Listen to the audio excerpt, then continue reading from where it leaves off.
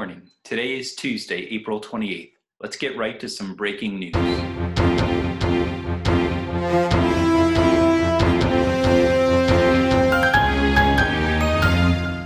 On Tuesday, May 5th, we will be completing our next exam on Unit 8, which is going to cover gas laws and stoichiometry.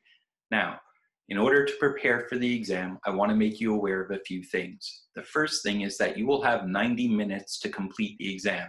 It won't take 90 minutes to complete the exam, but because it's going to be a timed exam, I wanted to give you more than enough time. Now, there are going to be different versions of the exam, so everyone's exam is going to be slightly different. I want to make you aware of some commonalities. There will be 6 questions regardless of your exam, and you will be allowed to use your notes, open notebook, open notes, resources galore, whatever you need.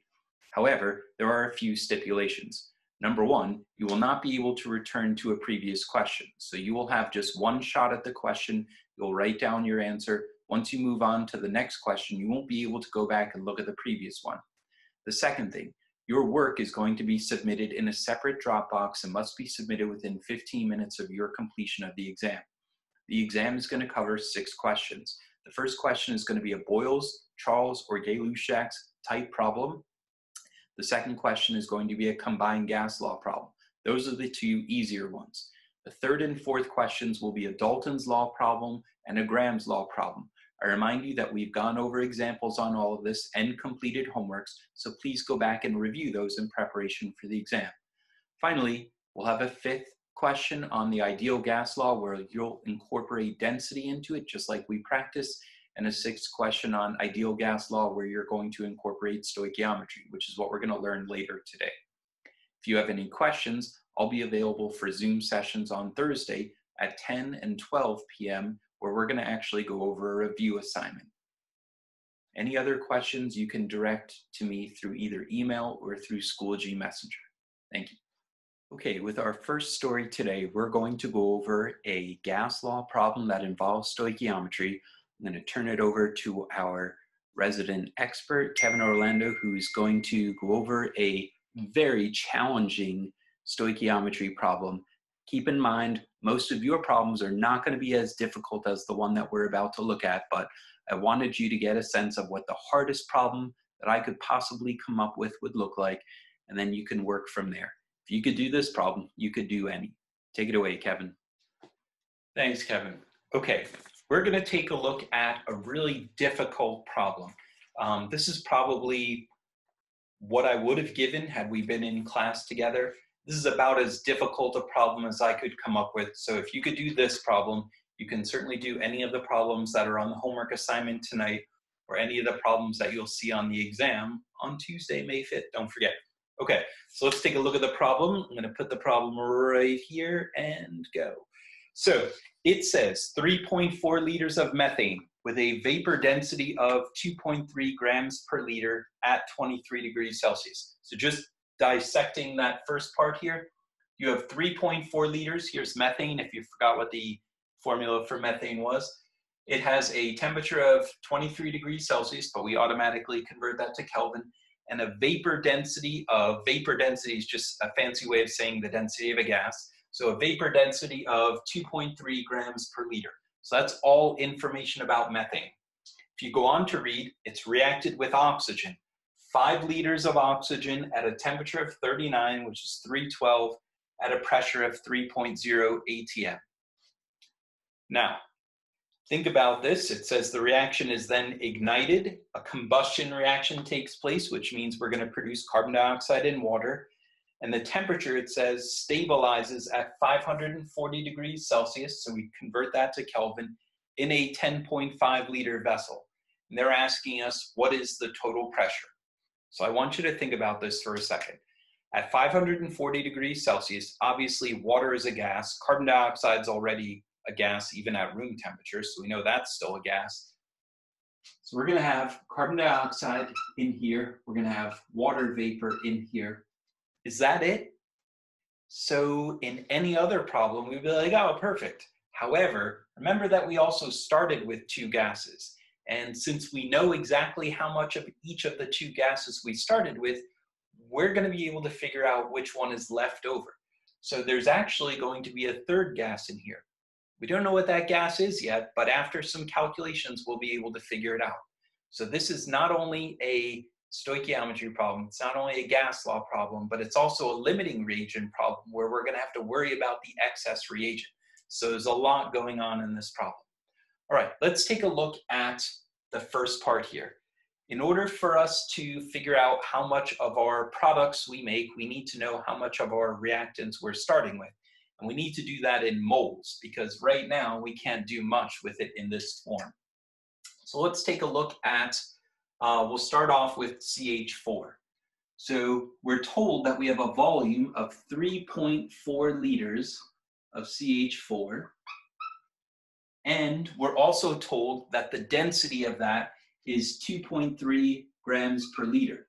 So 2.3 grams of CH4 for every 1 liter, whatever size the container is in this case it's 3.4. So when I multiply that, liters times grams per liter is going to give me grams. So if I add one more step, 16.05 grams of CH4, molar mass off the periodic table, for every 1 mole of CH4. If I multiply that out, I'll get my starting moles of CH4. So 3.4 times 2.3 divided by 16.05, and I get 0.487. I can go with 2 significant figures, so let's go with 0.49 moles of CH4, and that's at the start. Okay, the next part, we're going to figure out how many moles of O2 we have at the start. So to do that, we're going to take PV equals nRT. Now some of you are saying, wait, you didn't use PV equals nRT over here. Why are you using it over here? Well, what you do, what steps you take depend on what tools you're given. So in this case, we had to use density and volume in order to find mass and eventually moles. By the way, we didn't use this temperature at all. It's insignificant.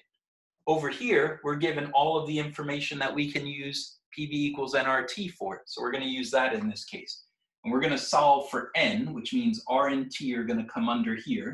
So n is going to equal PV divided by RT. In this case, my pressure is 3.0 atm. My volume is 5.0 liters. And my value for R is 0.0821 liter atm over mole Kelvin. And in this case, my temperature is 312 Kelvin. So my moles of oxygen is going to be 15 divided by 0.0821 divided by 312, which is 0.58, 0.59, let's go with. Moles of O2. And again, that's at the start. So now we know our starting moles of methane, we know our starting moles of oxygen.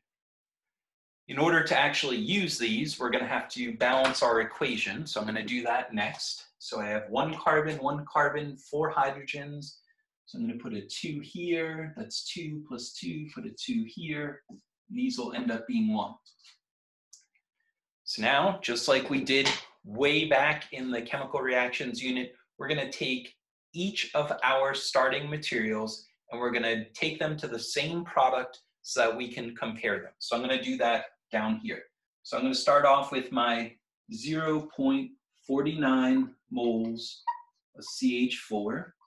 And I'm going to have another line where I start with my 0.59 moles of O2. I'm going to take them both to the same product, and I'm just going to pick carbon dioxide. Eventually, we'll have to figure out both of them because we're going to need both carbon dioxide and water. So for methane, I have 1 mole of methane on the bottom. I'm writing it in green based on the coefficients. And I'm going to go to carbon dioxide, so I also have 1 mole carbon dioxide. Down here, I have 2 moles of oxygen for every 1 mole of CO2. So this is pretty easy. So we're going to get, for the first one, 0.49. So that's 0.49 moles CO2. And for this one, we're going to get now it should be 0.295, because when you divide this in half, if we have two significant figures here, I'm just going to round it. It's going to end up being 0.30 moles of CO2. So that's important. That means the maximum amount of moles of CO2 that we can make is this number, 0.30 moles. This number never happens. So remember what we do with those. We just cross them out so that way we don't accidentally use this anywhere.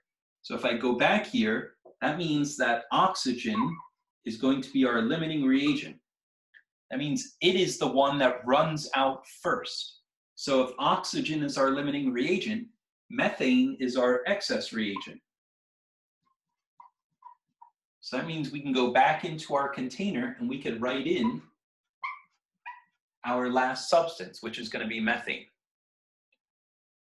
Okay, based on that, so now that we know our limiting reagent, we can take it to our other product, water, because now we know the amount of CO2, so I'm going to check that off. So let's figure out the amount of water. So I'm going to take 0.59 moles O2. I'm going to multiply it by my mole fraction, or mole ratio.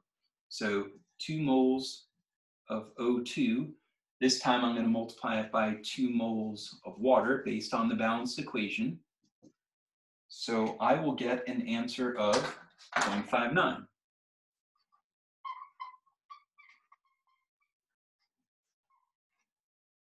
That is my second product.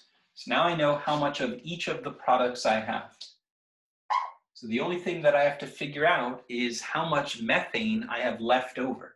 So to figure out the amount of methane left over, I can start with my oxygen one more time. So I have 0.59 moles O2. This time I'm going to multiply it by 2 moles of O2, but only 1 mole of CH4. That's the mole ratio. So 0.59 divided by 2, that's going to equal 0.30 moles of CH4. Now, that's not this amount. What is it? Hopefully you're thinking, this is the amount of CH4 used. So to get the amount of CH4 that we had excess, we're going to take, sorry, this is our excess reagent, not our excess amount yet. We're going to take this 0.49 moles of CH4 at the start, hopefully everyone can read this, minus my 0.30 moles of CH4 used. So 49 minus 30, it's going to be 0.19 moles of CH4 excess. So now I have the amount for each of those things that I have in the container. Some of you might be asking, well, back when we did stoichiometry, we went all the way to grams. How come we didn't go to grams here? Well, we didn't need grams because we're using PV equals nRT and moles. So we only had to go from moles of starting amount to moles of product, or in this case, excess moles of reactant. All right, so now we're ready to solve the major part of the question, which is to find out the total pressure. So we're going to get PV equals nRT. P is going to equal nRT over V. So now I have at 540 degrees Celsius, we have 3 things in there. We have water, we have CH4, and we have CO2. The number of moles that we have for water is 0.59. The moles that we have for CH4 is 0.19. And the moles that we have for carbon dioxide is 0.3. Because all of these are in the same container, they have the same temperature and the same volume, we can add them all up. Now you could do this because it's moles. You couldn't add them all up if it were grams. I saw some of you tried to do that. You wound up with a mass on problem number 1 of the previous homework of like around 50 grams. If you got a mass of 50 grams, that's because you did not figure out grams of each individual thing separately and then add them. You did it based on moles, which you can do. But in this case, we can because we're not worrying about grams at all. We're not dealing with grams in this equation. So we have 0.59 plus 0.19 plus 0.3. That turns out to be a total of 1.08 moles. And I can keep my decimal place because this is addition and subtraction, so it's based on the fewest number of decimal places. So I'm going to plug in the 1.08 moles into this equation. So pressure total, which is what I'm looking for, is going to equal 1.08 moles times R, 0.0821 liter ATM over mole Kelvin, times my temperature, which at this point is 813 K, divided by my volume, which is 10.5 liters.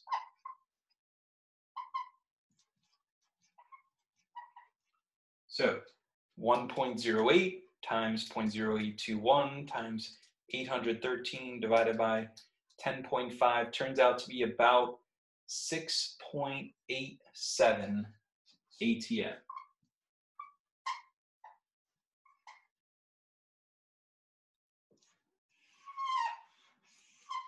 That is the answer to the first part of the question. So at 540 degrees Celsius, this would be the total pressure, 6.87 ATM. So the next part of the question says, the reaction vessel then cools to 25. Okay, so at 25 degrees Celsius, what is the total pressure? So we're still going to use this equation, P equals nRT over V. But think for a second. There's a catch here. There's a trick. At 25 degrees Celsius, we still have carbon dioxide and we still have methane. Both of those are gases, even at room temperature. But water is no longer a gas. So when we plug in for N over here, we're not going to use all 3 of these. We're just going to use the methane and the carbon dioxide added together. Again, when the temperature drops, water goes through a phase change. It stops being a gas and starts being a liquid. So now the total number of moles is only 0.49 times 0.0821 times our temperature, which is 298 K. The volume of the container doesn't change, so that stays as 10.5 liters. So obviously our pressure is going to go down because it's at a lower temperature and it has fewer moles of gas that are now present in the container. That turns out to be a total pressure of 1.1 ATM. This time we're limited to 2 significant figures because of the 0.49. Over here we were allowed 3, so that's why we had 3 here.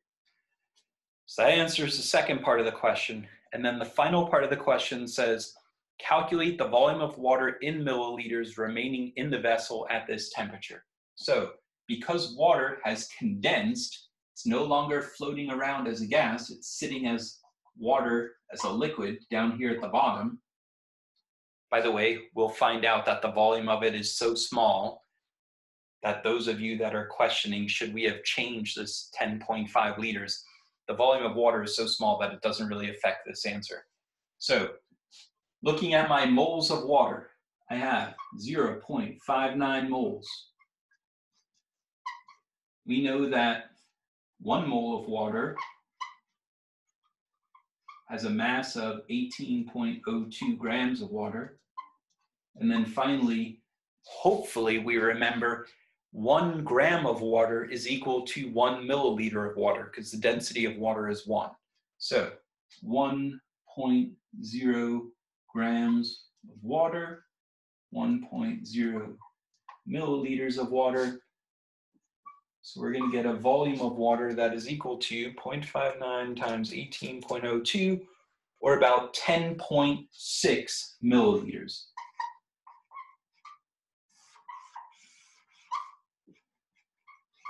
So obviously, 10.6 milliliters is a really small amount compared to 10.5 or 10.6 liters.